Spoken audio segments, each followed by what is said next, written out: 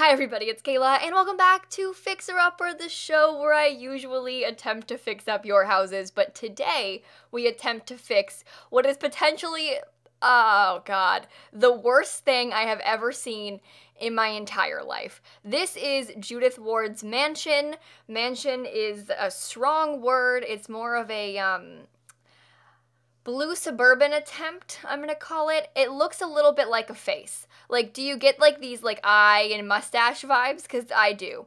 I also put up spring decorations because I thought it would like help a little bit to distract from the face, but it doesn't. It just looks like my face is wearing like some questionable makeup, you know? But that's fine. Here's the house. As you can see from the outside, it is kind of a good shape. The back of it is wild. Oh, where am I? The back of it's a little bit much, I'm not gonna lie. It's super weird. It's a super weird house. I know what they were going for with this, but also, like, what, you know? And also, can I just point out the fact that, like, this wall is shorter than this wall, and they're supposed to be symmetrical, so, like, there's that. But anyway, when you first walk into the house, you have, ooh, knight statues, ooh, fancy marble flooring, ooh, double staircase, ooh, long marble hallway, ooh, piano room. You know, over here there's, like, a living room, which is a little bit wild, but that's okay. And then way across the whole house, we have another, ooh, long marble hallway, and then dining room area. What is that table doing there? And then we have a kitchen area, which is also kind of cute. And then okay, anyway, we have a kitchen area, which is kind of cute. And then you go up the stairs. Where are they? And then you have big, ooh, marble hallway into, like, the masculine side. And then you have across the way the feminine side. And it's kind of cute. Like, and also she's got, like, a walk-in closet. She has a pretty bathroom. There is a toilet in this build, which is good. The toilet paper is kind of far away, though. Okay, well anyway, and then there's like this vault area, which is kind of cute. You know, we have like a painting area where she, you know, paints her French girls. We have another walk-in closet and like this kind of darker area and the more masculine side. There's also like a more masculine office and bathroom and then feminine office and bathroom. I say masculine and feminine, I kind of just mean like darker and lighter, but like in my mind, I picture her and have like her having like a his and hers suite with her husband that she divorces every couple years. So like, you know, each new husband, she kind of just like shoves them over there and then like they live there for like a year and then she's like, okay sis, and then they have to leave because she finds a new one and like, you know, that's just the way it goes these days. But that's the whole house. It's definitely interesting. I kind of like the floor plan of the first floor, which is very unusual for me. Usually I hate them. I kind of like how open it is. I also kind of don't hate the upstairs, but I do want to change the way the whole build looks because the outside is significantly worse than the inside this time. But on that note, we're going to go ahead and jump right on in to the renovation. Okay, so we are back and we are fixer-uppering this house, but I don't even know if house is a word that I feel comfortable using. This place is just something else, okay? I think that this is one of my least favorite EA builds of all time. And I don't mean to drag it too much because, like, the effort was there. The shape, super cool. Like, the roofing, not even that bad. But, it could use some help, which I attempted to do. The furnishing I actually kind of liked. Like, I kept a lot of the interior the same, which is kind of cool. It's the outside that I, was, not so happy about. You know, I call this house a face house because you might have noticed before it used to have those two big circle windows in the front and it looks like it's got like a little mustache boy because of the roof in the front. Like it's an interesting looking place. It's also a wannabe blue suburban, I've referred to it as. So, it's like a blue suburban mansion, which you would think is my dream. But upon further inspection, we discovered that it is not actually my dream. This isn't the worst build in Del Sol Valley, but it's definitely not the best. What is the best build in Del Sol Valley? I don't even know. I kind of don't hate the gym that much. And I'm also, like, kind of okay with Orchid A Go-Go.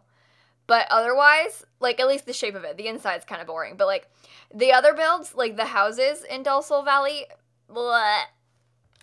They're a little bit gross, I'm not gonna lie. But it's fine. This house actually belongs to Judith Ward, everyone's favorite sim. I have in the past compared her to Nancy Landgrab. I'm not sure who I like better, Judith or Nancy. I think that my loyalties still lie with Nancy Landgrab. I can't necessarily switch over to Judith like that. I'm not going to just sit here and abandon Nancy Landgrab like that. Like, I would never.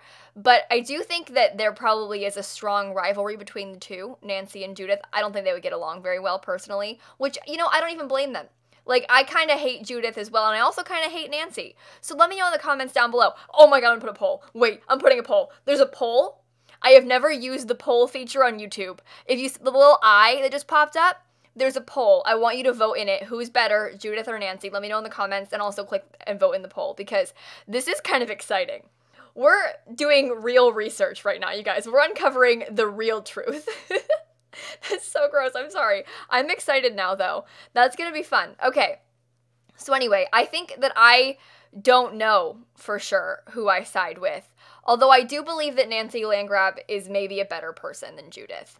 Like, she lives here alone because she keeps divorcing her husband. That's in her bio because she's too good for them all, which, like, it's kind of a mood. Like, I relate a little bit. You know, me and all of my husbands that I'm too good for and whatnot.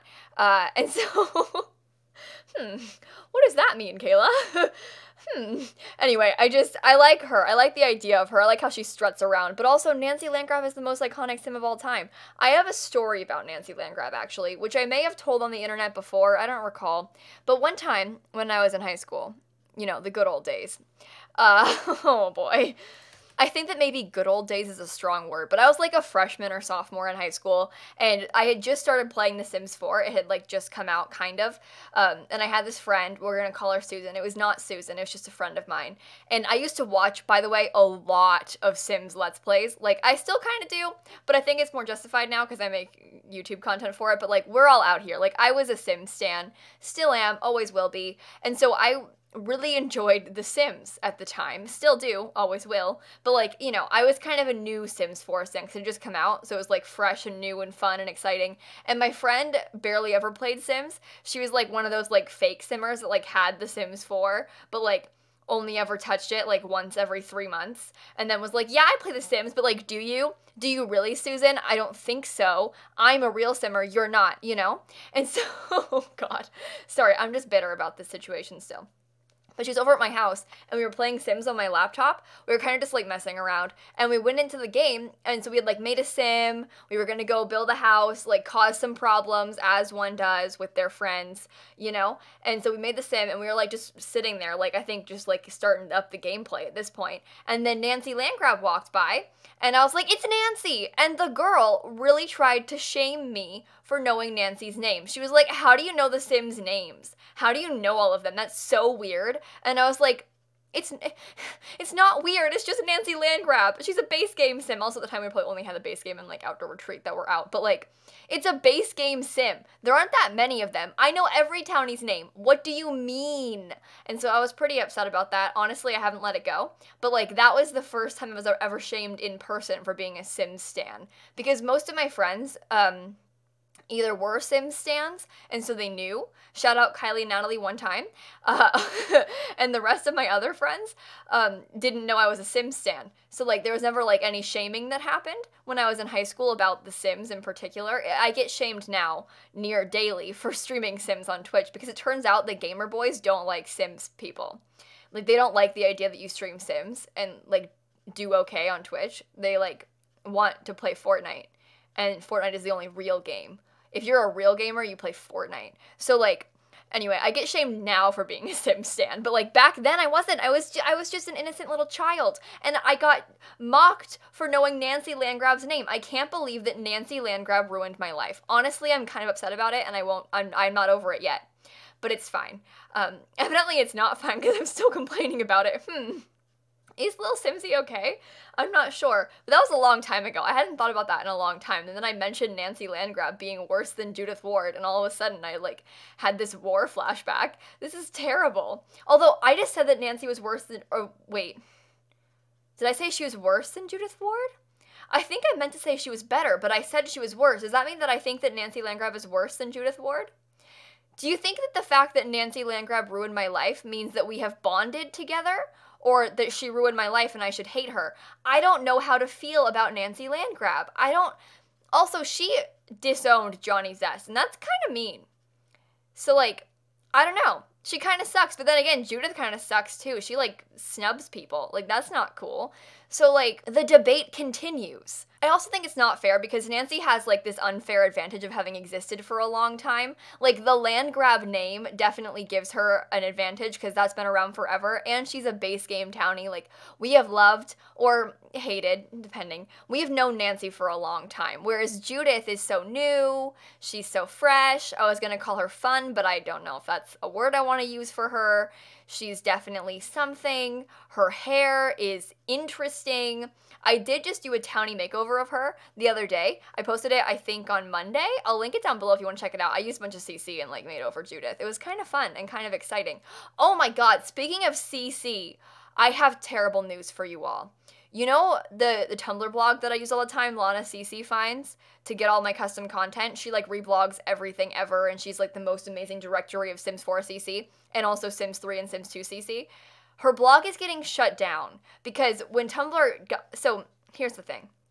Tumblr is updating their guidelines and stuff so that there's no NSFW content allowed on the site, because there's a lot of like sometimes icky stuff on there, which is a subculture of Tumblr, and that's, you know, what happens on the internet and stuff. But a lot of Sims blogs, Lana CC finds included, get marked as NSFW and having adult content because sometimes CC skins will like have nude Sims to show like the skin details and stuff. And so stuff like that happens, and then the blog gets marked as being like adult content. And then the blog, in this case, literally gets taken down. So Lana CC Finds is going to die. And I am very upset and concerned about this because I get everything from that blog. Like I don't follow I don't follow any blogs on Tumblr. I only just go to her blog and reblog things. So basically, I know I deleted my CC in the past, and I have since put it back in my game because sometimes you just have a little freak out and, maybe cut your hair off, dye your hair off, delete your mods folder, as some people do. But my mods are back in my game now. But I think that once Lana CC Finds dies, my mods folder might die. I might just take this and be like, okay, this is it. There's nowhere else to get CC. That's just not true. There are so many other places to get CC, but I'm just gonna be like, all right, well, this is the end for us, so see you on the other side, I guess. But the thing is, I don't even know if I like using CC that much. Like, there are some CC items that I like some pairs of CC jeans and stuff that I'm into, but like, the majority of the time, I prefer to only use in-game content. There is some makeup that I like. Like, I probably should just, cave and only keep, the makeup and jeans that I use, because I don't really need any other custom content. They're adding so much to the game. I just need my CC skins, my makeup, a couple pairs of jeans, and that, maybe some, child and toddler hairs, because we're seriously lacking in that department, but otherwise, I don't really use that much custom content. This is a constant struggle for me. I am always struggling with this. I never know, do I want CC? Do I not want CC? I can never win either. Anyway, the build. Let's go back to this for a second, because I have cut out actually a lot of it. This video took me I have 3.5 hours of recording, but I did stream it for 6 hours. I didn't record a bunch of it. A lot of the landscaping I just didn't record because I was like, okay, the video is going to be very long. Is it worth recording the entire thing? Because I'm not going to post a 50-minute long speed build, And so the video was 37 minutes before I cut it down. I cut it down to 22:50, so it's a little bit shorter. I cut out a lot of stuff me deleting all the walls and me sometimes refurnishing some things, a lot of the landscaping, and some of the the basement's all gone. I have a whole butler basement because I imagine she would have Judith Ward has a butler, obviously. So there's a butler basement downstairs, and it's got a laundry room. Does it have a laundry room? I think so. It's got a laundry room, it has a vault, it has a butler's little kitchen quarters and stuff. So it's a very fun house to play in. Sort of. And there's a walk-in closet for Judith. It's kind of exciting, but a lot of the furnishing downstairs I kept the same. I know it looks kind of empty, but it was sort of intentional because I like the idea of these big open marble hallways, and this sort of house, I like the idea of you walking in and it being kind of echoey. I want you to walk into this build and hear like the footsteps echoing through the entire place. Because I think that Judith, she's got like her pretty little heels on. She walks through the house and she loves to hear herself walking through that house. Like, you know, the echoes of her heels. You know what I'm talking about. Anyone who's ever worn heels, you know exactly what I'm talking about. Or even just like clicky shoes in general. You know what I mean. It's satisfying. She likes it. She has big open marble hallways just for that purpose. She likes to strut around, okay? Let her have that. I don't know. Sometimes when you have this much money, you have some big open spaces, and that's okay. You pay this much money to have this much space in Del Sol Valley, because let's be honest for a second, California is really expensive. And this is her way of showing off that she can afford a lot of land by having big empty marble hallways. I kind of like that. And also the upstairs has 2 bedrooms. I imagine, here's the tea. I think that she refuses to share a bedroom with her husband. Whenever she's married, she's like, you're not sleeping in the same bed as me. Boys are gross. They have cooties. And so she puts them in like the husband's suite. So there's like a master, like his and hers, like full bedrooms and stuff, which I think is kind of fun. Like, I love that for her. I also have this theory that like, she has had a lot of husbands in her day, but they always like hold her back. So she like divorces them because, you know, let's get this bread. You know what I mean? I'm sorry. I don't know why I said that. That was really gross. I hate myself, but that's nothing new. You can hate me too if you want. Hate comments down below, please. For me, not Judith or Nancy, just me. Okay, anyway. I also feel like she's cheated on her husband with the pool boy, like many times. And the butler. Like, she just, you know, morals do not exist in this household. Once you get this rich and this famous, like, there is no consequence. You know, she can do whatever she wants. And I respect that, I think. Maybe I don't respect that. That's the wrong word to choose. Respect isn't correct. I do appreciate the fact that Judith will get what she wants, you know? And that's good. That's the goal, okay? Oh my gosh. I also like the idea of a pool boy existing, because obviously, like, pool boys don't exist in The Sims, but, like, I like the idea of her cheating with the pool boy specifically. I don't really know. Oh, God, my friends do that, and it bothers me so much, and I just did it out loud. I hate myself right now. Guys, I'm sorry. I think that this is the moment that I decided to quit YouTube. I think the fact that I just said that out loud to you, I just said 2 questionable things. It's time to go. It's time to stop. These Simsies must be stopped. Remember when Rice Gum was a thing? Oh my God, these kids must be stopped. Remember when Rice Gum, I think he's still doing really well for himself, but I don't really feel like looking into it because I don't want to think about Rice Gum. But like, remember when Rice Gum was like huge? You know, I met him, well, met is a strong word. I didn't meet him. Once I was in this like lounge at VidCon, and Rice Gum was in that room. And by the way, the man has a posse at all times. Like, he had like 10 people following him when he walked into this lounge at VidCon. And the thing is, so Steph and I had a friend who like brought us into this lounge. Like, we didn't have like feature creator badges, obviously. Like, I'm not gonna get feature creator at VidCon.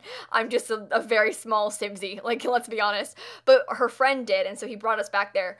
And so we were in the lounge, but we obviously didn't have the right badges, so they could like very visibly see we didn't belong there. But like, we got in because we had like wristbands that they had given us because we had this friend. It's a long story, but anyway, like, if you only saw our badge, you'd be like, why is that person here? You are not famous or cool like us, you know? So like Liza Koshy walked into this room, okay? Let's be real for a second. But like, we weren't doing it. We were just talking to our friend. Like, we weren't, you know, we don't speak to these people. Like, we're normal humans, don't worry. But like, Rice Gum kept like, I mean, I say kept, it happened like twice, but he like looked over, and I got a look from Rice Gum, like a what are you doing here look from Rice Gum.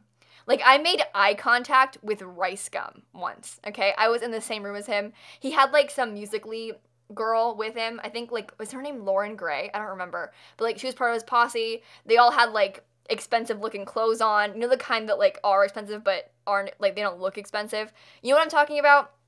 Like, you know what I'm talking about. Okay. Anyway, Rice Gum. Cool guy. Gave me a dirty look once. Love that. That's like my only ever like celebrity encounter story of all time, is the fact that Rice Gum gave me a dirty look once. And also I was in the same room as Liza Koshy. Wait, now I miss VidCon and my friend Steph. If you guys don't know Steph Sims, I'm gonna plug her for a second. I don't think she needs plug because like you probably all know who she is. She's a big deal. But like, she has been making some very amazing YouTube content recently. Like, Steph Sims is changing the game as far as Sims content goes. Like, she's good. She's very talented. And and makes me feel bad about myself constantly because, like, her content compared to mine, I'm out here flopping. Oh, granted, we make different stuff. Like, she makes, like, very well-edited, intentional videos, and I make daily stuff. So, like, it's different. Our intentions are different behind these things, and, you know, we really are out here, my friends. But either way, I love Steph Sims. She's linked down below. If you haven't seen her content, please look it up, because don't look it up. Click the link.